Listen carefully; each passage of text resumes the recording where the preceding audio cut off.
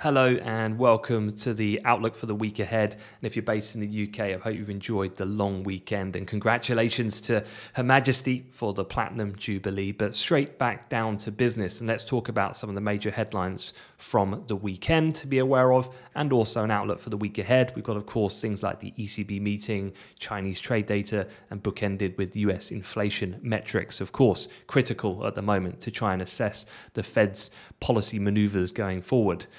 Kicking things off though, let's talk about oil prices, and the reason why is a really interesting article on Bloomberg, and that's that the US may allow more sanctioned Iranian oil onto the global markets even without a revival of the 2015 nuclear accord. Remember, they've been trying to crack that accord for months and several rounds of negotiations, but have failed at every turn. Of course, this was the one that was disrupted by the former US President Donald Trump. Now, what Biden could decide here, according to this report, is the need to bring down record high pump prices ahead, of course, of November's midterm election. And does that outweigh the benefit of strictly enforcing sanctions? Of course, needs must. Biden is particularly weak in the polls at the moment. It's looking very pessimistic from that perspective going into the midterms and his control on the Congress, particularly that in the Senate. And so he's looking to do everything he can in order to change the direction of what energy prices meant for prices at the pump, which of course is impacting the consumer and therefore the electorate. Biden, all of this timing has come as Biden is aiming to participate in a Riyadh summit of the Gulf Cooperation Council at the end of this month. So as you might have read or heard about last week, he's softening the rhetoric as well, not just with Iran potentially, but also with Saudi Arabia and specifically Mohammed bin Salman, who he's had a big falling out with over recent years since he took the helm at the White House. And this has all come as Russia being suspended from OPEC is meaning that other countries like Saudi Arabia and the UAE are going to have to fill that void and pump more. And of course, Biden wants Saudi to do that in combination, particularly or potentially with the more relaxation around the enforcement of Iranian sanctions, means more oil on the market. The prices of energy he's looking to bring down in the oil space, which will bring down then prices at the pump for the US consumer ahead of the midterm. So all of this very tactful in that situation. In separate news then, a few other things that I would mention over the weekend. Saudi Arabia, they've actually raised oil prices for its biggest market of Asia by $2.10. Analysts were only looking for an increase of around $1.50, so quite a bit more than expected. And that means from June, the price is going to be around $6.50 above the benchmark that it uses. And the rationale really for this is because some of the major economies, like we've had in China over the last 2 weeks or so, starting to see a bit of a turning point, perhaps peak COVID, with the spread that has meant they've had very onerous lockdowns start to be gradually loosened, and that means then that demand should start to pick up, and it's, as the Saudis see it, time to start raising prices again as that starts to pick up. Sticking with Biden overall, another interesting article on Bloomberg from the weekend was this, and this is in a similar vein where President Joe Biden's commerce chief, a lady called Gina Raimondo, said it might make sense to lift tariffs on some goods as a way to tame the hottest inflation in almost 4 decades. So almost like a multi-pronged attack here from the administration, looking to directly try to influence then the amount of crude oil in supply to directly bring oil prices down, or at least to stop them being so hot, but at the same time reviewing the tariffs that have been in place ever since the Trump era and have somewhat intensified under Biden, and whether or not that could be relaxed in order to just bring prices for general goods a little bit lower. One of the things here is steel and aluminium, which of course are very critical to the relationship between the US and China. That's said to be not really on the table at this point in time. But what is then are other products, household goods, bicycles, these types of things. The Commerce Secretary said these sorts of things make sense to perhaps see some relaxation in those tariffs.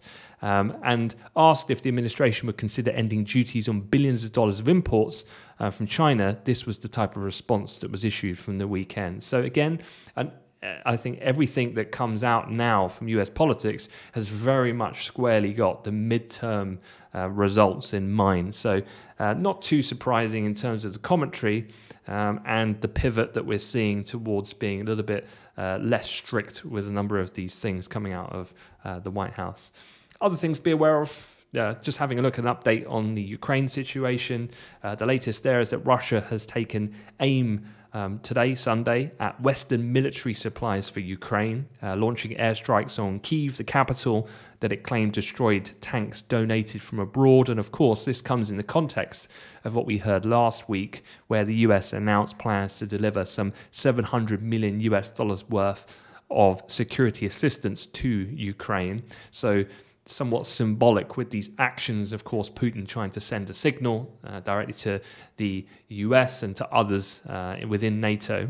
And in recent days, Russian forces have focused capturing Ukraine's eastern cities, and particularly then continuing their push and airstrikes on cities and villages in the Donbass region, of course, on the eastern side, which borders land with the Russian country.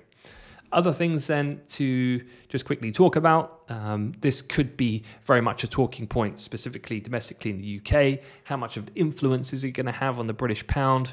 I would say perhaps not too much. We've been here, it seems, many times before, and essentially this is about a vote of no confidence. What's emerged in the FT today, just a short while ago, is that Boris Johnson's key allies are preparing to defend him in a challenge to his leadership, as they conceded it was increasingly likely that the rebel Conservative MPs had reached the key threshold trigger for a vote of no confidence in Boris Johnson, potentially as soon as this week.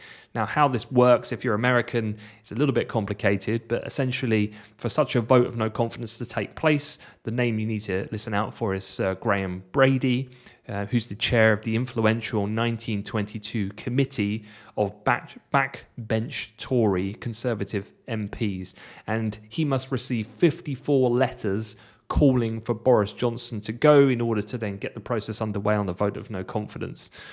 Should Johnson avoid a vote in the coming days, then the next thing that we need to be looking out for about whether or not he's going to have longevity in his position as the leader of the country is going to switch to results of two crucial by-elections, which we're going to see on the 23rd of June. To give you a bit of a flavour of what these are, this is going to be Johnson's challenge in Wakefield, is an area in particular. So again, these are all very much kind of litmus tests to see how much ground the Conservatives have lost through the various different scandals, particularly that we've had more recently with the current government. Johnson's challenge in Wakefield is highlighted by a new poll that's come out this weekend, suggesting that the Labour Party was on course to take back that seat, which was gone Conservative for the first time in the last election in 2019. It's the first time it flipped from red to blue since 1931, and that was when he had that really big result.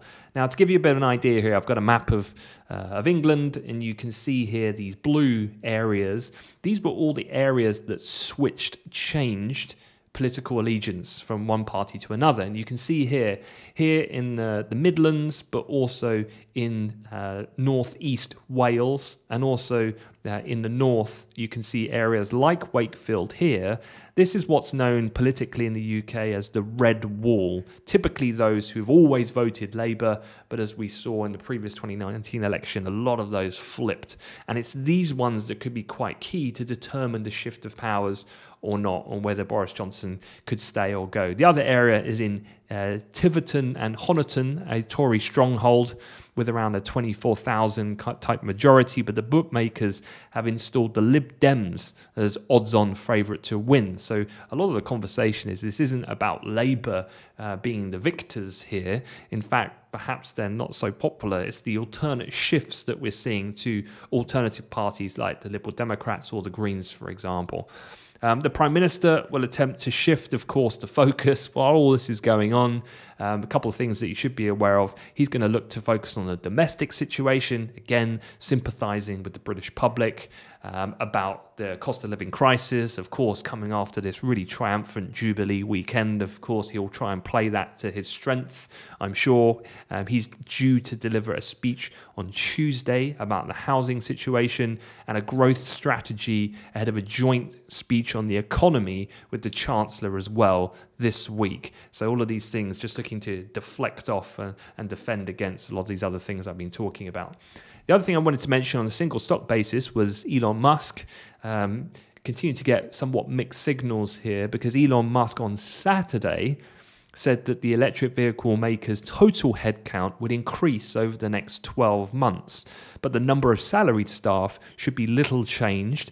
And a lot of people have seen this as a bit of a backtracking from an email sent just 2 days ago or prior to that tweet this weekend saying that job cuts at Tesla were pending of around a 10% margin. That actually saw Tesla's shares finish down around 9.22% on Friday's session. So it's a really significant move about those job reductions. But he's kind of reverse tacked on that over the weekend. So typical Musk using Twitter to put out that new commentary and again has shifted the narrative once more. Quick look at the week ahead.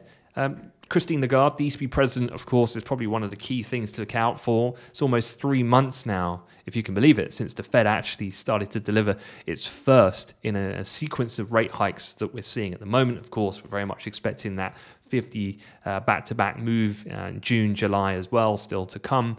The Eurozone counterpart, Lagarde, will this week announce an end to bond purchases and formally begin the countdown to increasing borrowing costs in July, is what herself and the other members of the senior governing council have been hinting towards. The majority of the council seems to be in support of a slightly smaller move, but market participants will be closely watching any remarks that she says. As per normal with every ECB meeting, there'll be a press conference. She's going to be challenged on this. Some of the more hawkish members have been talking about a 50 basis point move in order to match what the Fed have been doing, for example. And so what does she have to say about this? Again, the consensus seems to be leaning a little bit more towards a more incremental 25 basis point stepstone approach. However, the likes of Deutsche and some other banks are starting to fall into the 50 camp last week. Lagarde's also going to unveil new forecasts that have informed her decision on policy for this meeting, but that gives a little bit of projections that may invite comparisons with the OECD's latest global economic outlook, which is going to be due as well on the day prior to the ECB meeting. So that will give us a bit of visibility about the thinking at the moment about what they think for inflation, growth, and so forth. Otherwise, the other major thing happening this week is the US CPI figure. It's going to come at the end of the week on Friday. It's expected to show inflation accelerated on a month-to-month basis, due in part to record gasoline prices.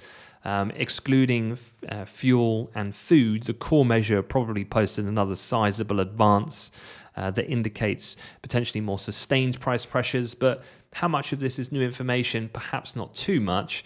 The main thing is that economists are calling for kind of a repeat of an 8.3% year-over-year increase, which does then mark somewhat the peaking of what we've had, of which has led to quite a severe reversal in the dollar, which has propped up then some of the reversals in the likes of the euro currency and so on that we've had of late, and the switch in yield movement that we'd been seeing in the months prior. So yeah, probably not going to detract too much from the current course of direction that the Fed are on at the moment in the context of this data to come, but also non-farm payrolls that we had at the end of last week. A few other things to mention. Australia, interesting commentary coming out of the Treasurer, Jim Chalmers, today on Sunday. He basically said that Australian consumer prices have accelerated from the 5.1% recorded in the first 3 months. So he's basically saying inflation has gone even higher at this point. The Reserve Bank of Australia meets on Tuesday, and another rate hike is anticipated as inflation continues to outstrip forecasts and the economy is holding up a little bit better than expected at the moment. Other things that I'm watching are in China, where Chinese trade data is due on Thursday, inflation data on Friday, going to be closely scrutinized after the most recent Purchaser Manager Index figures for May pointed to some improvement as the lockdowns have begun to ease in China. So we're looking out for any more confirmation of that pattern of behavior to come out of that. The other final things, German factory orders on Tuesday, industrial production the next day, so midweek, are likely to show improvement at the start of the second quarter, picking up from some of those supply disruptions that we've had in various different supply chain bottlenecks of late. And that is it. So feel free to like and subscribe to the channel if you've found that briefing interesting and useful. Any questions at all for me, feel free to leave a comment below. Be more than happy to help. But otherwise, have yourself a great week ahead. Take care.